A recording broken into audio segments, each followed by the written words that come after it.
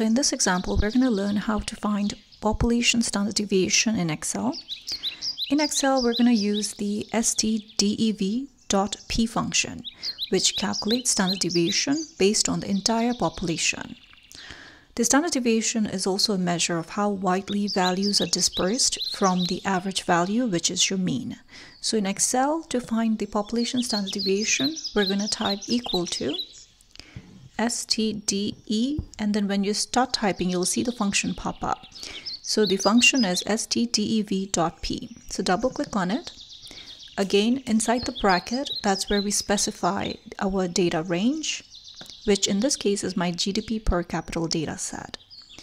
So my function, once it's set up, looks like equal to stdev.p, open bracket, that's where you specify your data range, and close bracket. Then you press enter. So the standard deviation, the population standard deviation for my data set is 4100.618.